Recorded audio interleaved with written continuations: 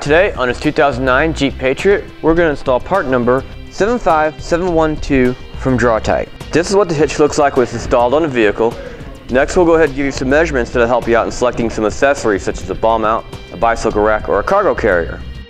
From top of receiver opening down to the ground, we're looking at about 13 inches.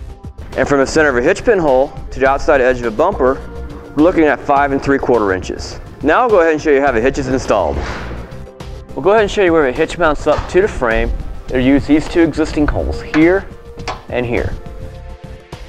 Now we'll take our hardware and we'll run it from the outside in.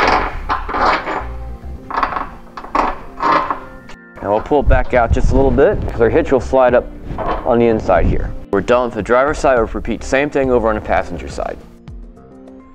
At this point, we go ahead and install the hitch. We'll sneak the passenger side up over the muffler and let it rest on top of the tailpipe while we go ahead and push the driver's side up and push our bolts through. All right, now we'll go ahead and install our hardware. On the bolt going closest to the bumper, that will get the lock washer and nut. Now the bolt going towards the front will get the conical tooth washer. And the teeth on the washer need to go towards the hitch. With our hardware installed, we'll go ahead and tighten down the bolts and then torque them down as specified in the instructions. With our bolts torqued down, that'll finish it for our install of part number 75712 from Draw-Tite on our 2009 Jeep Patriot.